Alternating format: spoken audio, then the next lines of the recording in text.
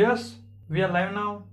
Hello friends, this is Ankit. Welcome to our channel. ચાલો શીખીએ. Discuss કરીશું આજે આપણે લેન્સ વડે રચાતા પ્રતિબિંબોની. અગાઉ આપણે અરીસા વડે રચાતા પ્રતિબિંબોની ચર્ચા કરી ચૂક્યા છીએ, જેની અંદર આપણે બહિર્ગોળ અરીસાની 2 પ્રતિબિંબો અને અંતર્ગોળ અરીસાના 6 પ્રતિબિંબોની ચર્ચા કરી ચૂક્યા છીએ.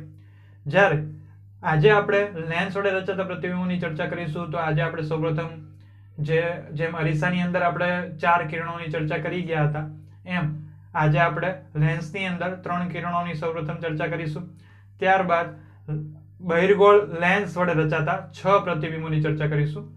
અરીસાની અંદર આપણે અંતર્ગોળ લેન્સ વડે રચાતા 6 પ્રતિબિંબોની ચર્ચા કરી હતી, જ્યારે અહીં બહિર્ગોળ લેન્સ વડે રચાતા 6 પ્રતિબિંબોની ચર્ચા કરીશું આપણે.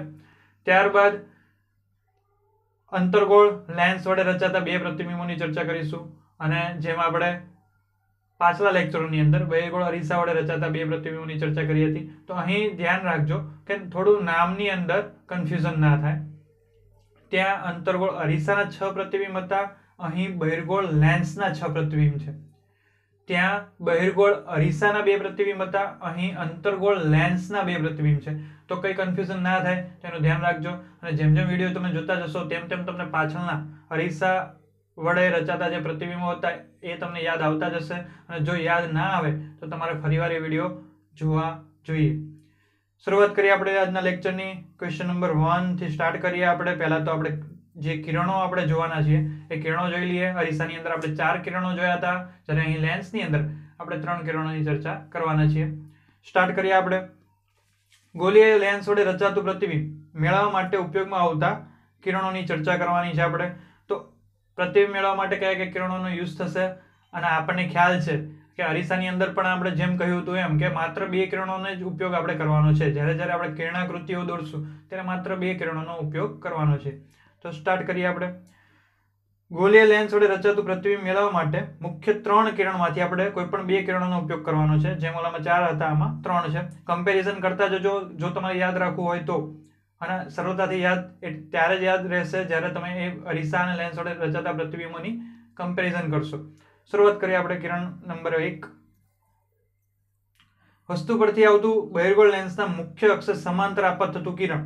મુખ્ય અક્ષ સમાંતર આપાત થતું કિરણ. હવે મુખ્ય અક્ષ તમને ખ્યાલ આવી ગયો હશે, અને એના સમાંતર આપાત થતું કિરણ છે એટલે કે આપાત કિરણ. તો એ બહિર્ગોળ લેન્સની અંદર શું ઇફેક્ટ કરે છે અને અંતર્ગોળ લેન્સની અંદર શું ઇફેક્ટ કરે છે એ જોઈએ આપણે. તો અહીં જોઈએ કે મુખ્ય અક્ષ સમાંતર આપાત થતું કિરણ એ બહિર્ગોળ લેન્સ દ્વારા વક્રીભવન પામીને મુખ્ય કેન્દ્ર F2 ઉપર. અહીં આપણને ખ્યાલ છે કે મુખ્ય કેન્દ્ર આપણી પાસે 2 છે. 2 વક્ર સપાટી છે, તો 2 આપણી પાસે મુખ્ય કેન્દ્ર છે અને 2 વક્રતા કેન્દ્ર છે. તો અહીં આપણે F1 અને F2 માંથી અહીં આપણને એવું કહ્યું છે કે બહિર્ગોળ લેન્સ વડે જો બહિર્ગોળ લેન્સની સામે મુખ્ય અક્ષ સમાંતર આપાત થતું કિરણ આપણે આપાત કરીએ તો શું થાય છે કે વક્રીભવન પામીને F2 ની અંદર, કેન્દ્ર F2 ની અંદરથી પસાર થાય છે. જ્યારે એ જ વસ્તુ આપણે અંતર્ગોળ લેન્સ વડે કરીએ, મુખ્ય અક્ષ સમાંતર કિરણ આપાત કરીએ, તો વક્રીભવન પામીને શું થાય છે, મુખ્ય કેન્દ્ર F1 માંથી અપસરણ થાય છે, એટલે વિકેન્દ્રિત થાય છે. આપણને ભાસ થાય છે કે F1 ની અંદર મળતું હોય, કિરણ જતું હોય, ત્યાં એવો ગતિ કરતું હોય એવો આપણને શું થાય છે, ભાસ થાય છે. એટલે અહીં આપણને વિકેન્દ્રિત દેખાશે. આપણને આકૃતિની અંદર જોઈએ એટલે વધારે ખ્યાલ આવી જાય. તો બંનેની અંદર પહેલા નંબરનું કિરણ મુખ્ય અક્ષ સમાંતર, તો આપણી પાસે મુખ્ય અક્ષ છે, C1 O અને C2 માંથી પસાર થતી કાલ્પનિક રેખા, એને આપણે શું કહેતા હતા, મુખ્ય અક્ષ કહેતા હતા. તો આપણે એ જોઈ ગયા છીએ અગાઉ. મુખ્ય અક્ષ બંનેની અંદર છે. મુખ્ય અક્ષ સમાંતર પ્રકાશનું કિરણ આપાત કરતા અહીં વક્રીભવન પામીને F2 ની અંદર મળે છે. તો અહીં આપણે શું કરવાનું છે કે આપણે જ્યારે લેન્સની વાત કરીશું ત્યારે આપણે વસ્તુને હંમેશા ડાબી સાઈડ જ મૂકીશું. તો ડાબી સાઈડને આપણે પહેલું એવું ગણતા અહીં આપણને F1 મળશે અને અહીં આપણને C1 મળશે, એ રીતે. તો F2 ની અંદરથી પસાર થાય છે વક્રીભવન પામીને, એ આપણે આકૃતિની અંદર જોઈ શકીએ છીએ. જ્યારે અંતર્ગોળ લેન્સની વાત કરીએ તો અંતર્ગોળ લેન્સની અંદર શું થાય છે કે જ્યારે મુખ્ય અક્ષ સમાંતર પ્રકાશનું કિરણ આપાત કરતા તો એ વક્રીભવન પામે છે, પરંતુ એ શું થાય છે કે અભિસરણ થતું હોય, એટલે કે વિકેન્દ્રિત થતું હોય એવો આપણને ભાસ થાય છે. તો એક બિંદુમાંથી નીકળીને વિકેન્દ્રિત થતું હોય એવો આપણને શું થાય છે, ભાસ થાય છે. અને F1 માંથી ગતિ કરતું હોય પ્રકાશનું કિરણ એવો આપણને આભાસ થાય છે. તો એ શું થઈ ગયું, કિરણ નંબર 1 તો આપણને ખ્યાલ આવી જશે. અને જ્યારે જ્યારે આપણે આભાસી વાત કરીશું, જે એવો ભાસ થતો હોય એવી વાત કરીશું, ત્યારે જે પ્રકાશનું કિરણ હશે એ ટપકા વડે આવી રીતના દર્શાવીશું આપણે. તો એનું ધ્યાન રહે, આખા લેક્ચરની અંદર આવું જ છે કે આભાસી જ્યારે વાત થશે ત્યારે આપણને આવી રીતના તૂટક રેખા વડે આપણે દર્શાવીશું. આગળ જોઈએ કિરણ નંબર 2. બહિર્ગોળ લેન્સના મુખ્ય કેન્દ્ર F1 માંથી પસાર થતું કિરણ બહિર્ગોળ લેન્સ વડે વક્રીભવન પામીને મુખ્ય અક્ષ સમાંતર દિશામાં નિર્ગમન પામે છે. તો આ જે કિરણ 1 છે એનું જ વિરોધી કિરણ છે, આપણને ખ્યાલ આવી જ ગયો છે. તો આપણે જોઈએ આકૃતિની અંદર તો શું કરેલું છે કે આ બહિર્ગોળ લેન્સની અંદર શું કરેલું છે કે મુખ્ય અક્ષ ઉપર જે બિંદુ આપણને મળે છે, મુખ્ય કેન્દ્ર F1 માંથી પસાર થતું કિરણ આપણે આપાત કરીએ તો શું થાય છે, વક્રીભવન પામીને મુખ્ય અક્ષને સમાંતર કિરણ શું થાય છે, નિર્ગમન પામે છે. હવે નિર્ગમન આપણે અહીં 1 અને 2 શા માટે લખ્યા છે, તો આ શું છે, વક્ર સપાટી 1 વક્ર સપાટી 2. 1 આપેલો છે મતલબ કે આ બાજુ 1 આપેલો છે મતલબ F1 C1 આ બાજુ હશે, 2 આપેલા છે તેનો મતલબ F2 અને C2 આ બાજુ હશે. તો આપણને ખ્યાલ આવી ગયો હશે. વક્રીભવન પામેલું કિરણ ફરીવાર વક્રીભવન પામે તો એને આપણે નિર્ગમન કિરણ કહીએ છીએ. તો અહીં આપણને નિર્ગમન કિરણ આપણને અહીં મળે છે. એ જ વસ્તુ આપણે અંતર્ગોળ લેન્સની વાત કરીએ આપણે તો એની અંદર શું છે કે આપણે આ કિરણ આપાત કરીએ પણ એ આપાત કિરણ કેવું હોય કે F2 ની અંદર ગતિ કરતું હોય એવું કિરણ આપાત કરીએ તો શું થાય છે, વક્રીભવન પામીને આપણને નિર્ગમન કિરણ કેવું મળે છે, આપણને મુખ્ય અક્ષ સમાંતર મળે છે. તો આપણે જે કિરણ નંબર 1 જોઈ ગયા એમાં મુખ્ય અક્ષ સમાંતર કિરણ પસાર કરતા હતા, તો વક્રીભવન પામીને મુખ્ય કેન્દ્રમાંથી પસાર થતું હતું. તો આની અંદર એનાથી ઊંધું છે. ખ્યાલ આવી ગયો. કિરણ 2. કિરણ નંબર 3. હવે કિરણ નંબર 3 ની વાત આપણે અગાઉના લેક્ચરની અંદર કરી ગયા છીએ. એની અંદર આપણે કહ્યું હતું કે બહિર્ગોળ અથવા અંતર્ગોળ લેન્સની અંદર પ્રકાશીય કેન્દ્ર એટલે કે બિંદુ O, આપણું પ્રકાશીય કેન્દ્રની અંદર ઓપ્ટિકલ સેન્ટર O આપણે જે કહેતા હતા એ, તો પ્રકાશીય કેન્દ્રમાંથી પસાર થતું કિરણ વિચલન પામ્યા વગર શું થાય છે, એને એ જ દિશામાં આગળ નિર્ગમન પામ્યા રાખે છે. તો એની અંદર સહેજ પણ વિચલન થતું નથી, વક્રીભવન થતું નથી. તો આપણે આકૃતિની અંદર જોઈએ કે કઈ રીતે વિચલન થતું નથી. તો અહીં આપણે જોઈ શકીએ છીએ કે આપાત કિરણને આપણે પ્રકાશીય કેન્દ્ર એટલે કે ઓપ્ટિકલ સેન્ટર આપણે O ની અંદરથી પસાર કરીએ તો શું થાય છે કે સહેજ પણ વિચલન થયા વગર સીધું આપણે નિર્ગમન કિરણ આપણને મળી જાય છે. એ જ વસ્તુ આપણે અંતર્ગોળ લેન્સની અંદર પણ જોઈ શકીએ છીએ કે સીધું કિરણ નીકળી જાય છે, સહેજ પણ વિચલન થતું નથી, વક્રીભવન થતું નથી. તો આ શું છે, ઓપ્ટિકલ બિંદુ O માંથી પસાર થતું કિરણ. તો આ સેમ એ જ વસ્તુ છે જે ઓલું વક્રતા કેન્દ્ર C વાળું આપણે અરીસાની અંદર જોતા હતા એ જ વસ્તુ છે. હવે એની અંદર એક જે અરીસાની અંદર આપણે એક વધારાનું કિરણ જોઈ ગયા હતા એ હતું કે ધ્રુવ P માંથી પસાર થતું, ધ્રુવ P ને યોગ્ય ખૂણે આપાત થતું કિરણ. તો એની વાત આની અંદર એ છે નહીં. તો એટલા માટે આની અંદર આપણે 3 જ કિરણો ભણવાના છે. 3 કિરણો યાદ રાખવાના છે. આ 3 માંથી જ 2 કિરણોનો યુઝ કરીને આપણે અગાઉના પ્રતિબિંબોની ચર્ચા કરવાના છે.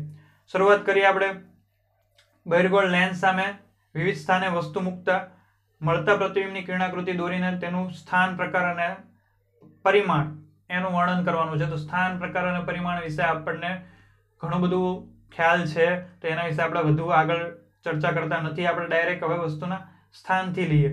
તો જેમ આગળ આપણે અંતર્ગોળ અરીસાની અંદર 6 પ્રતિબિંબો જોયા, વિવિધ સ્થાને વસ્તુ મૂકીને આપણે એના પ્રતિબિંબો મેળવતા હતા. તો સેમ એ જ વસ્તુ આપણે બહિર્ગોળ લેન્સ માટે કરવાની છે. નામની અંદર કોઈ પણ કન્ફ્યુઝન ના થાય, ધ્યાન રાખજો, કારણ કે કન્ફ્યુઝન થશે આની અંદર. વસ્તુનું સ્થાન અનંત અંતરે આપણે વસ્તુના સ્થાનને વસ્તુ આપણે અનંત અંતરે મૂકીએ, જેમ આગળ પણ આપણે અરીસાની અંદર કરી ગયા કે પહેલા અનંત અંતરે, પછી C ઉપર, પછી C થી F ની વચ્ચે, પછી F ઉપર, પછી F અને O ની વચ્ચે, F અને P ની વચ્ચે. તો એ જ રીતે આપણે અહીં પણ આપણે એવું જ કરવાનું છે. સૌપ્રથમ આપણે અનંત અંતરેથી સ્ટાર્ટ કરીશું અને ધીમે ધીમે આપણે લેન્સની નજીક જતા જઈશું અને પ્રતિબિંબ ક્યાં મળે છે આપણે પ્રતિબિંબ મેળવતા જઈશું, એનું પરિમાણ, પ્રકાર એ બંને પણ મેળવતા જઈશું. શરૂઆત કરીએ તો અનંત અંતરે તો પ્રતિબિંબનું સ્થાન આપણને ક્યાં મળે છે, તો F2 પર, મુખ્ય કેન્દ્ર F2 પર મળે છે.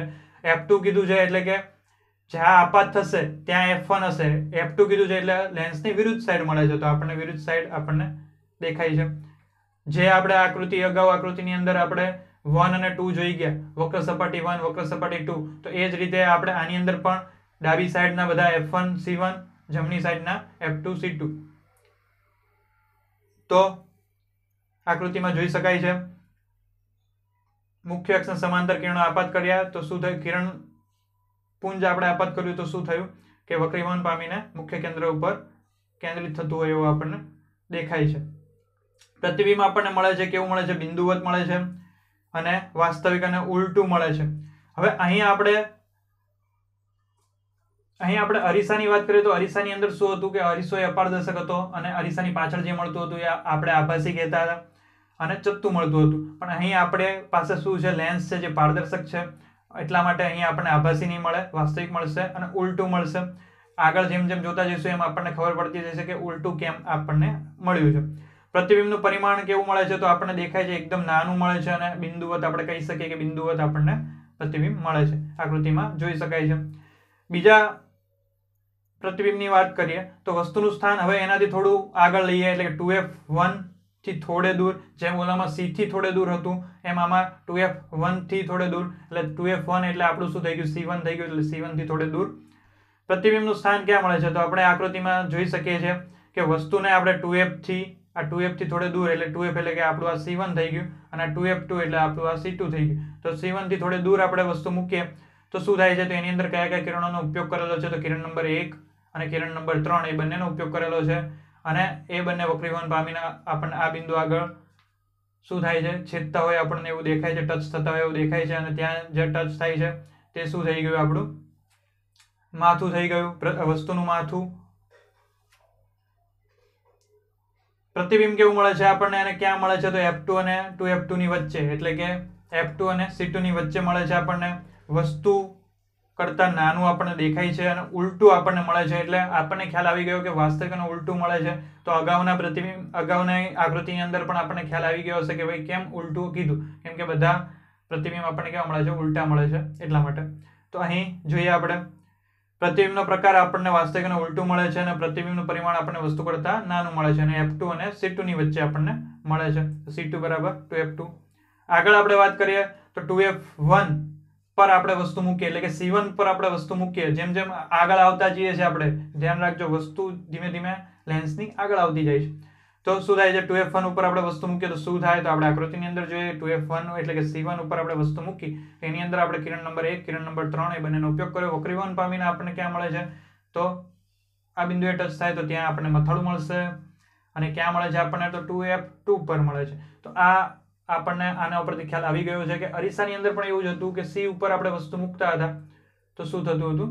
વસ્તુના કદ જેટલું જ આપણને પ્રતિબિંબ મળતું હતું. તો આની અંદર પણ જો વસ્તુના કદ જેટલું જ આપણને પ્રતિબિંબ મળે છે અને ત્યાં પણ એવું જ મળતું કે પ્રતિબિંબ પણ c ઉપર જ મળતું હતું, વસ્તુ પણ c ઉપર હતું. તો અહીં પણ એવું જ છે કે c1 ઉપર આપણે વસ્તુ મૂકી પ્રતિબિંબ આપણને c2 ઉપર મળે છે. તો આ અમુક વસ્તુ કોમન છે જેને આપણે ધ્યાનમાં રાખીને બંને અરીસા વડે મળતા પ્રતિબિંબ અને લેન્સ વડે મળતા પ્રતિબિંબ બંનેની આપણે યાદ રાખી શકીશું સરળતાથી.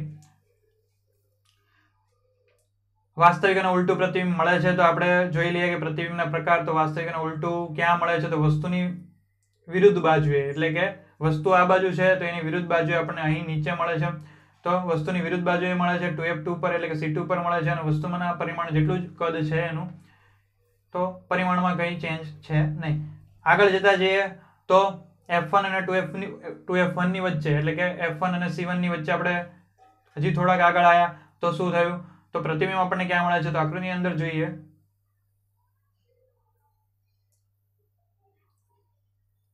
અંદર જોઈએ કે આપણને f1 અને c1 ની વચ્ચે આપણે વસ્તુ મૂકીએ તો શું થાય છે કે બે કિરણો આપણે લીધા, પહેલું અને ત્રીજું વક્રીભવન પામ્યા બાદ આપણને ક્યાં મળે છે? c2 થી દૂર મળે છે. એટલે જેમ જેમ આપણે નજીક આવતા જઈએ છીએ વસ્તુ જેમ જેમ લેન્સથી નજીક આવતું જાય છે એમ પ્રતિબિંબ કેવું જાય છે? દૂર દૂર જતું જાય છે. આપણને એવું વસ્તુ આપણને અરીસાની અંદર પણ જોવા મળી હતી. તો એના વડે આપણે યાદ રાખીશું. પ્રતિબિંબ કેવું મળે છે? તો વાસ્તવિક, ઉલટું અને મોટું મળે છે. વસ્તુના કદ કરતા કેવું મળે છે? મોટું મળે છે. અને ક્યાં મળે છે? તો 2f2 થી દૂર, અથવા આપણે એમ કહીએ કે c2 થી દૂર મળે છે આપણને. તો વસ્તુની વિરુદ્ધ બાજુએ આપણે આ વસ્તુ લખવું જરૂરી છે. 2f2 લખ્યો તો ચાલી જાય, કારણ કે આપણે 2f2 એક જ છે આની અંદર આકૃતિની અંદર, પણ તોય આપણે વસ્તુની વિરુદ્ધ બાજુએ એવું લખી દેવાનું છે. વસ્તુની વિરુદ્ધ બાજુએ 2f2 એટલે કે c2 થી દૂર મળે છે આપણને. આગળ ચર્ચા કરીએ, હજી આગળ આવ્યા થોડાક તો મુખ્ય કેન્દ્ર f1 ઉપર આપણે વસ્તુ મૂકીએ તો આપણને ક્યાં મળે છે? તો મુખ્ય કેન્દ્ર f1 ઉપર આપણે વસ્તુ મૂકીએ તો આપણે અહીં પણ આપણે કિરણ નંબર 1 કિરણ નંબર 3 નો ઉપયોગ કર્યો તો શું મળ્યું આપણને? વક્રીભવન પામ્યા પછી આપણને બે કિરણો વક્રીભૂત થયેલા જે બે કિરણો છે, નિર્ગમન કિરણો છે આપણા, તો એ બંને ક્યાંય એકબીજાને ટચ થતા નથી. તો એનો મતલબ કે પ્રતિબિંબ આપણને અનંત અંતરે મળે છે.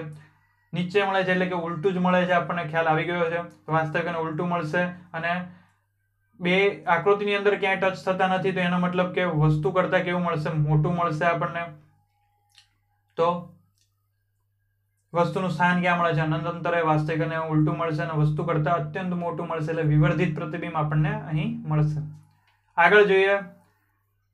જેમ આગળ અંતર્ગોળ અરીસાની અંદર આપણને છઠ્ઠું પ્રતિબિંબ હતું એ સાવ અલગ જ મળતું હતું બાકીના 5 પ્રતિબિંબોથી. તો એ જ રીતે આપણને અહીં લેન્સની અંદર પણ, બહિર્ગોળ લેન્સની અંદર પણ છઠ્ઠું પ્રતિબિંબ છે આપણને બાકીના બધા પ્રતિબિંબો 5 પ્રતિબિંબો કરતા આપણને અલગ મળશે. જોઈએ વસ્તુનું સ્થાન ક્યાં છે? તો F1 અને O ની વચ્ચે. F1 અને O ની વચ્ચે છે. તો આપણે અરીસાની અંદર પણ એવું જ કર્યું હતું. લાસ્ટ હતું એ ક્યાં હતું? P અને F ની વચ્ચે હતું. તો અહીં આપણી પાસે P નથી, એની જગ્યાએ ઓપ્ટિકલ સેન્ટર O છે, તો એ લઈએ આપણે. તો જોઈએ આકૃતિની અંદર O અને F ની વચ્ચે આપણે વસ્તુ મૂકીએ તો શું થાય છે? તો આની અંદર પણ આપણે એ જ કરવાનું છે. કિરણ નંબર 1, કિરણ નંબર 3. તો શું થાય છે? વક્રીભૂત થઈને આપણને મળે છે, નિર્ગમન કિરણો આપણને મળે છે. પરંતુ આપણને શું થાય છે કે એ અહીં મળતા હોય એવો આપણને ભાસ થાય છે. અને પ્રતિબિંબ આપણને કેવું મળે છે કે વસ્તુ જે દિશામાં છે, વસ્તુ જે સાઈડ છે એ જ બાજુએ આપણને પ્રતિબિંબ મળે છે, વસ્તુ કરતા મોટું મળે છે. તો આ સૌથી અલગ આપણને પ્રતિબિંબ મળે છે. તો અહીં આપણે શું લખીશું કે પ્રતિબિંબ ક્યાં મળે છે આપણને? તો લેન્સની વસ્તુ તરફની બાજુએ આપણને વસ્તુથી થોડે દૂર મળે છે, એટલે વસ્તુથી આપણને દૂર આ પ્રતિબિંબ આપણને મળે છે. ટપકા વડે દર્શાવેલું છે આપણને, તો તૂટક રેખા વડે આપણને દર્શાવેલું છે. તો આપણે શું સમજવાનું છે કે આભાસી છે આપણી પાસે. તો જેમ અરીસાની અંદર એવું કહેતા હતા કે અરીસાની પાછળ હોય તો આભાસી, પણ અહીંયા આપણી પાસે એવું કઈ, આ પારદર્શક માધ્યમ છે એટલે લેન્સ છે પારદર્શક છે, એટલા માટે આપણે પાછળ કે એવું કંઈક જોવાનું નથી. આપણે વસ્તુની બાજુએ સીધી દૂર મળે છે અને આભાસી મળે છે. તો આ સાઈડના બધા પ્રતિબિંબો આપણને લેન્સની અંદર આભાસી મળશે અને આ સાઈડના જેટલા પ્રતિબિંબો હશે એ આપણને વાસ્તવિક મળશે. તો આભાસી મળે છે, ચત્તું મળે છે, દેખાય છે આપણને આકૃતિની અંદર, વસ્તુથી મોટું મળે છે, તો એ પણ આપણને ખ્યાલ આવી ગયો છે. તો આ એક આકૃતિ છે એ શું થશે? બાકીની 5 આકૃતિથી અલગ પડશે, જેમ અરીસાની અંદર હતી. બહિર્ગોળ લેન્સની આપણે વાત કરી ચૂક્યા. હવે આપણે અંતર્ગોળ લેન્સની વાત કરીએ. તો એની અંદર જેમ બહિર્ગોળ અરીસાની અંદર માત્ર 2 જ આપણને પ્રતિબિંબો મળતા હતા, તો સેમ એ જ વસ્તુ આપણે અહીં પણ લાગુ પાડવાની છે. અંતર્ગોળ લેન્સની અંદર પણ માત્ર 2 જ પ્રતિબિંબો મળે છે. ચર્ચા કરીએ એની. તો વસ્તુનું સ્થાન આપણી પાસે અનંત અંતરે હોય તો આપણને પ્રતિબિંબ કેવું મળે છે? વાત કરવાની છે આપણે અંતર્ગોળ લેન્સની. તો એની કિરણાકૃતિનું વર્ણન કરવાનું છે. તો કિરણાકૃતિ આપણને દેખાય છે સ્ક્રીન ઉપર. શું થાય છે કે અનંત અંતરે વસ્તુ હોય તો શું થાય છે કે મુખ્ય અક્ષ સમાંતર કિરણો આપણે શું કર્યા છે? આપાત કર્યા છે અંતર્ગોળ લેન્સ ઉપર. તો શું થાય છે કે વક્રીભવન થઈને વિકેન્દ્રિત થાય છે, અભિસરણ થાય છે. પરંતુ આપણને શું થાય છે કે F1 ઉપર મળતા હોય એવો ભાસ થાય છે. તો બહિર્ગોળ લેન્સની અંદર આપણી પાસે F2 ઉપર મળતા હતા, જ્યારે અંતર્ગોળ લેન્સની અંદર F1 ઉપર મળે છે. તો બસ આટલો જ ફરક છે, તો ધ્યાન રહે, એમાં ભૂલ ના થાય. ક્યાં મળે છે વસ્તુ? તો F1 ઉપર મળે છે અને લેન્સની આ બાજુ મળે છે, ડાબી સાઈડ મળે છે આપણને. લેન્સની ડાબી સાઈડ મળે છે એટલે આપણી પાસે પ્રતિબિંબ કેવું મળશે? આભાસી અને ચત્તું મળશે અને વસ્તુ કરતા અત્યંત નાનું બિંદુવત મળે છે એવું કહી શકીએ આપણે. તો આભાસી મળે છે એટલે તૂટક રેખા વડે દર્શાવેલું છે અને અત્યંત નાનું છે, આપણને દેખાય છે, બિંદુવત છે, આપણને એવું દેખાય છે. આગળ વાત કરીએ પ્રતિબિંબ નંબર 2 ની. તો વસ્તુનું સ્થાન ક્યાં છે? તો અનંત અંતરે અને પ્રકાશીય કેન્દ્ર O ની વચ્ચે ગમે ત્યાં મૂકીએ. તો આપણે બહિર્ગોળ અરીસાની અંદર પણ આવું જ વાત કરી ચૂક્યા છીએ. તો એની અંદર પણ આપણે યાદ રાખો એવું આપણે કહ્યું હતું. તો આની અંદર પણ એવું જ છે. તો જોઈએ અનંત અંતરેથી લઈને પ્રકાશીય કેન્દ્ર O ની વચ્ચે ગમે ત્યાં આપણે વસ્તુ મૂકીએ તો શું થાય છે? તો વસ્તુ આપણે ક્યાં મૂકેલી છે? અનંત અંતરેથી લઈને O ની વચ્ચે ગમે ત્યાં, તો 2F1 અને F1 ની વચ્ચે આપણે મૂકેલી છે. તો અહીં આપણે કિરણ નંબર 1, કિરણ નંબર 3, કિરણ નંબર 2 નો ઉપયોગ આપણે અહીં ક્યાંય કરેલો નથી. તો શું થાય છે? વક્રીભવન પામીને આપણને એવો ભાસ થાય છે કે પ્રતિબિંબ આપણને ક્યાં મળે છે? આભાસી, ચત્તુ અને ક્યાં મળે છે? O અને F1 ની વચ્ચે મળે છે આપણને. તો આપણે અરીસાની અંદર, બહિર્ગોળ અરીસાની અંદર પણ એવું જ હતું કે O અને F ની વચ્ચે જ આપણને પ્રતિબિંબ મળતું હતું. આપણે અનંત અંતરથી લઈને પી ની વચ્ચે ગમે તે આપણે વસ્તુ મૂકીએ તો આપણે પી અને એફ ની વચ્ચે આપણને પ્રતિબિંબ મળતું હતું. તો સેમ એ જ વસ્તુ આની અંદર પણ લાગુ પડે છે. પ્રતિબિંબ કેવું મળે છે? આભાસી તત્વ અને વસ્તુ કરતા નાનું મળે છે અને F1 અને O ની વચ્ચે મળશે. એટલે ગમે ત્યાં આપણે P થી લઈને અનંત અંતર સુધી ગમે ત્યાં વસ્તુ મૂકીએ તો આપણને P અને F ની વચ્ચે મળતું હતું. એમ અહીં પણ કે O થી લઈને અનંત અંતર સુધી આપણે ગમે ત્યાં મૂકતા આપણને પ્રતિબિંબ ક્યાં મળશે? F1 અને O ની વચ્ચે. તો આ વસ્તુ આપણે બંનેની અંદર કોમન કાઢી શકીએ અને બંને યાદ રાખી શકીએ.